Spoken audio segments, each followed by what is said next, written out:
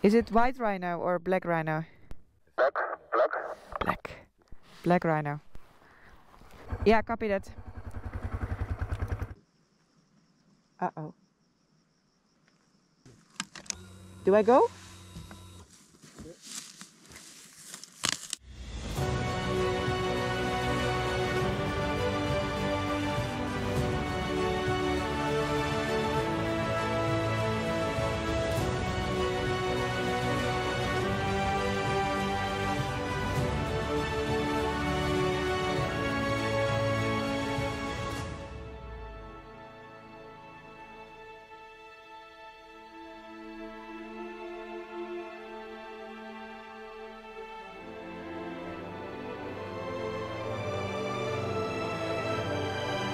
Good morning internet, it is 7:30 in the morning and welcome back to the channel. I am still at Etosha Heights here in Namibia. Well, the last video was quite an adventure and I think today is not going to be any different. Well, actually no, it is going to be different because today will all be about the rhino. So in this area they have white rhino, which is endangered, but they also have black rhino. And black rhino is critically endangered. They are almost extinct and they're working super hard here to protect those black rhino. They have a 24/7 anti-poaching unit here operating, and today I'm going to learn a little bit more about that. Some parts of this anti-poaching operation are obviously sensitive. We don't want to give an advantage to the poachers by showing them exactly how they work, of course. So I won't be able to show you everything that they do, but hopefully part of it, and hopefully we're going to get to see some black rhino. Although on the other hand, the black rhino are, besides that they're critically endangered, they are also highly aggressive. So I'm not sure about how I feel encountering a rhino while riding my savannah. So yeah, let's see what the day will bring. So Etosha Heights is what they call custodian of the black rhino. So here they not only have black rhino and white rhino, but they also have a very successful anti-poaching program. And today I am joining part of the program. So Esso is just taking me now to the airstrip, and then we get to see a little bit of how they fight poachers from the air. So they both have an operation underground and in the air, and they work together.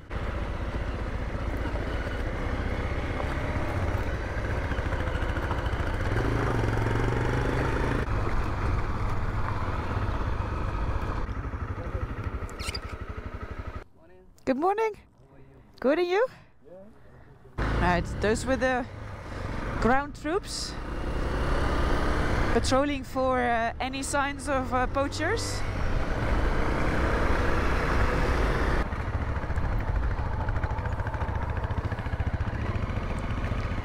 You look for rhino spoor? Yeah, or poachers? Yeah. Like this is a white rhino. This white rhino? Yeah. Yeah.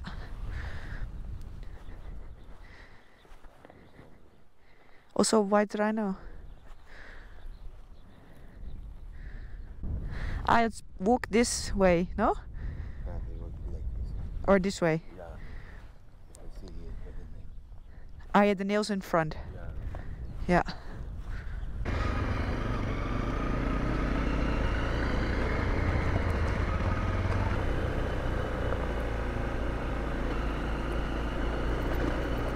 Here is my ride. So guys, let's stop there.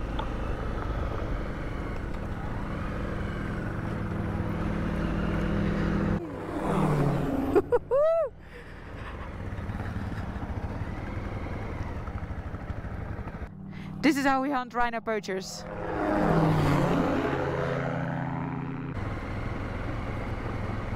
Okay, stop for the blade to stop.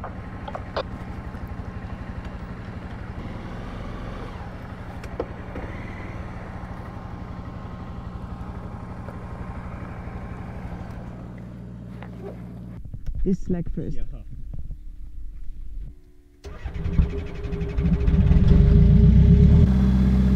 Can you read me? Yes, I can hear you. Oh, okay, good. Perfect. We're just quickly going to pre-rotate, and when we take off, your harness and your helmet is fixed. Yes. Everything is good? Everything is good. Good.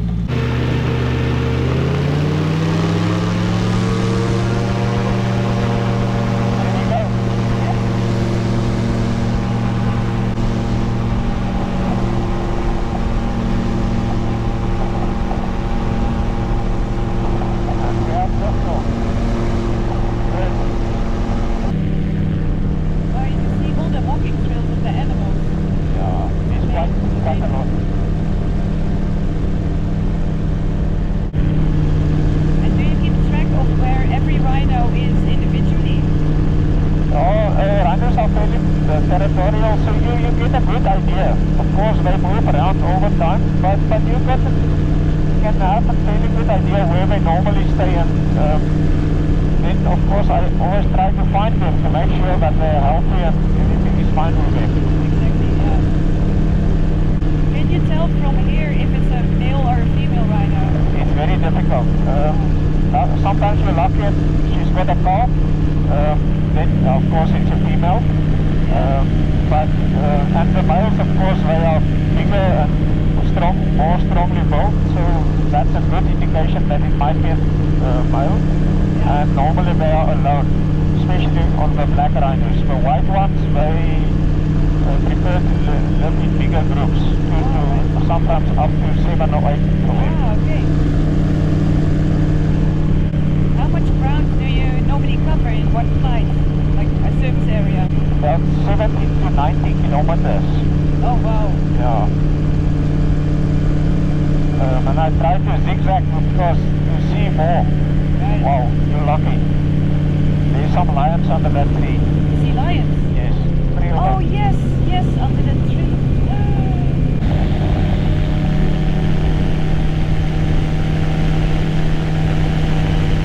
Wow, you are lucky. Because it's not so often that you see the lions from the air. Ah, okay. Because during daytime, most of the time they are sleeping, and they are, one would think they are not so well camouflaged, but they kind of blend in with the grass and so on that it's sometimes hard to see them. Yeah, yeah.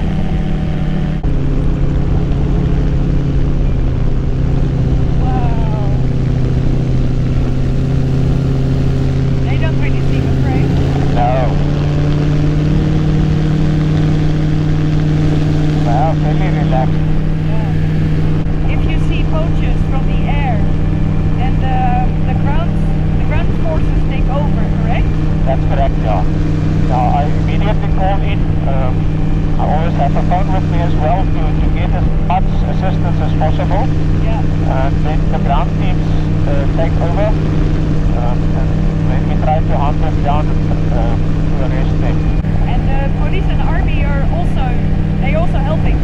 They are really helping a lot, and their response time is exceptionally good. So if we call them, they come out very, very quickly, because protecting the rhinos is also high on their priority list. Right, yeah, that's amazing. No, I see rhino. Wait. Left, and the baby. Oh, yes. Here. Well spotted. Is that black or white rhino? It's a black rhino. A black rhino, with the baby. With the baby. Oh, wow, fantastic. How old would that baby be? Probably a month. A month? Yeah. Wow. Oh, it's beautiful, huh? Beautiful, beautiful.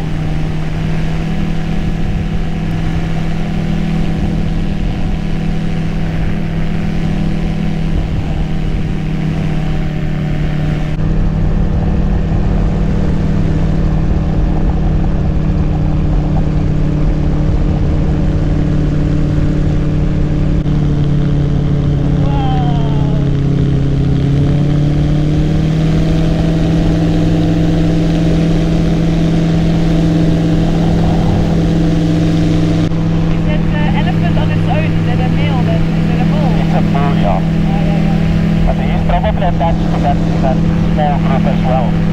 Okay.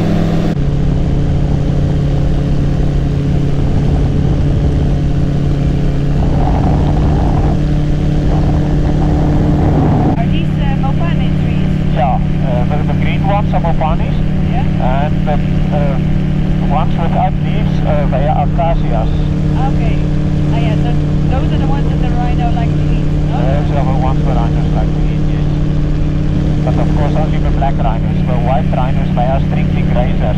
Ah, right. Yeah. Oh, two of them. White one? Oh, wow. Fantastic. Would that be a pair then, or?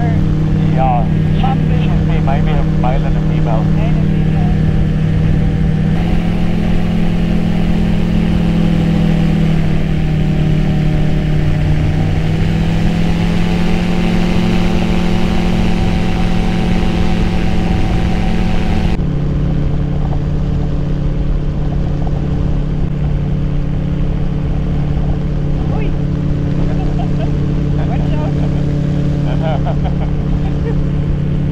That would be a bad collision. Oh yes.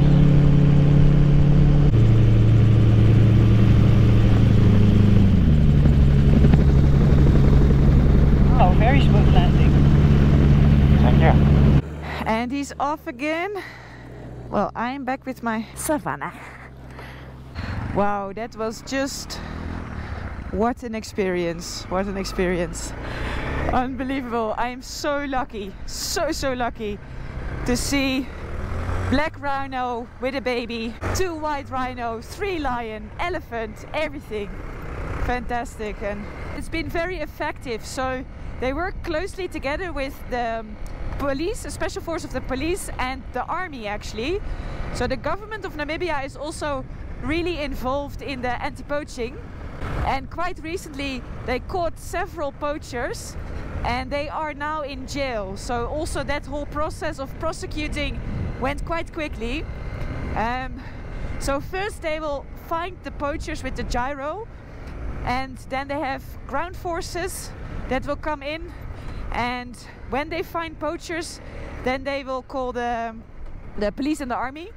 And last time that they did, within an hour they were here.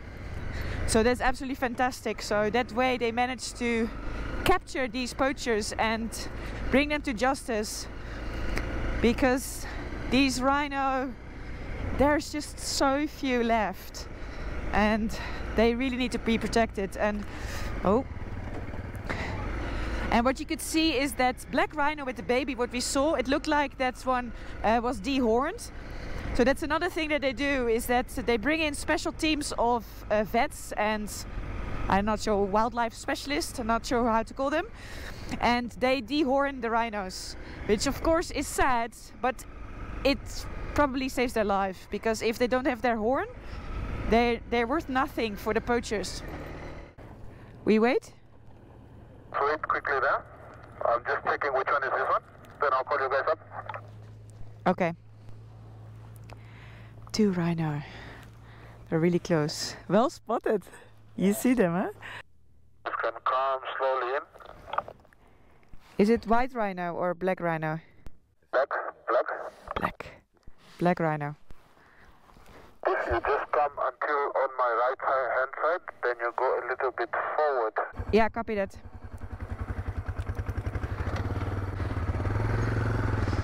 Black rhino are really aggressive. They are known to viciously charge their own droppings. So I have to be really careful with these ones. Probably when you approach, you just switch off your engine. Yeah.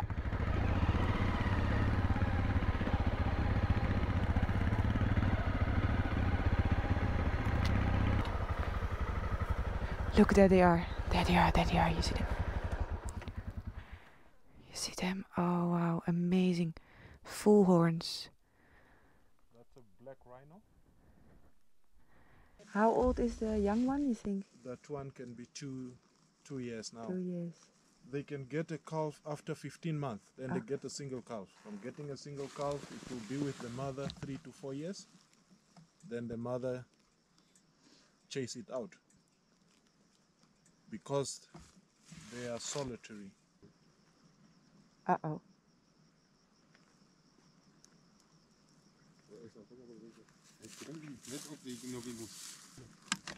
Do I go?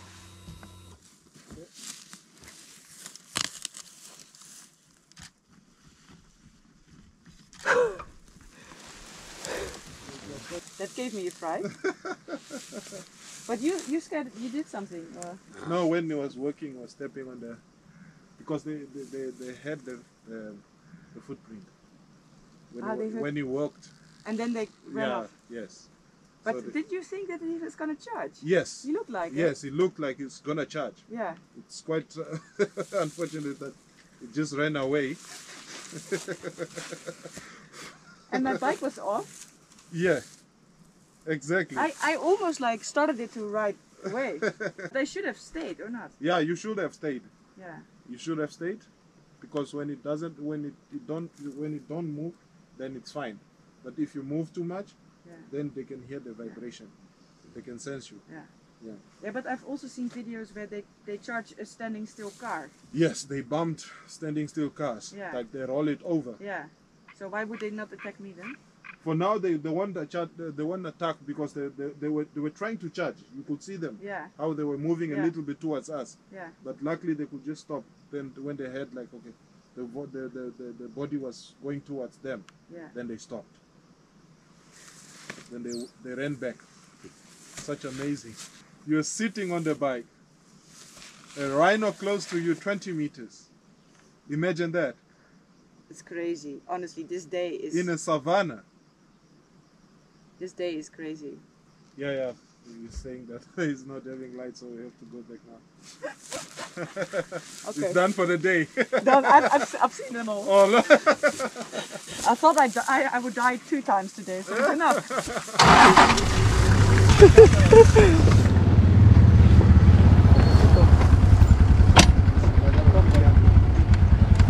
Oei, for a second that rhino was about to charge.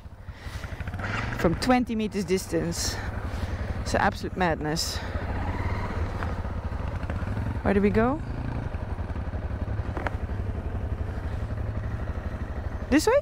Yeah. I had charging elephant, charging rhino. Well, the lions didn't charge, but they were pretty scary on their own. Whee! What a day! I cannot believe that I'm doing this. Oh, there's a zebra. Oh. Welcome to my life. Welcome to Itchy Boots. This is what I do. Oh my.